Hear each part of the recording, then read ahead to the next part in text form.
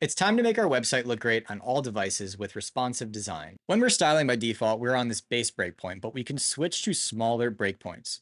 We could even customize the breakpoints over here, but for most use cases, I like using the default ones. So far, we've created these cards and we've styled them on our base breakpoint, but as we get down to lower breakpoints, things aren't looking good and we may want to change the design. Once I'm happy with the way it looks on desktop, I'm going to go down to a smaller breakpoint. These are starting to get a little bit too squished, so only when they get to this breakpoint do I want them to start stacking. Notice that these turn to orange, meaning that their styles come from somewhere else. If I go to my base breakpoint, here's where they're defined, and here is where they're inherited. But I want to change this, so I'm going to change the arrow and go to column. Now we can see that this is blue, meaning I'm controlling the design right here. And if I go back up to my base breakpoint, we'll see that it's in a row, not a column. The way styles work is that they cascade down, meaning that they'll affect the current breakpoint and anything below it, and they won't affect anything above it.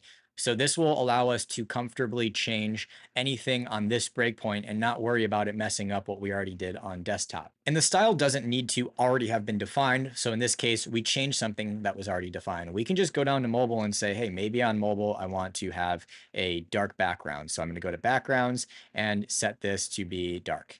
And if I go to any higher breakpoint than this, I'm not going to see that background at all. It only shows up on the breakpoint I set it on and anything smaller than that if it exists. Only the styles are affected by the different breakpoints. So for example, you can change different settings or the different components, and it doesn't matter what breakpoint you're on, those are going to apply universally. Styles are the only thing impacted by breakpoints. And that's your high-level overview on breakpoints within Webstudio so you can make your website look great on all devices.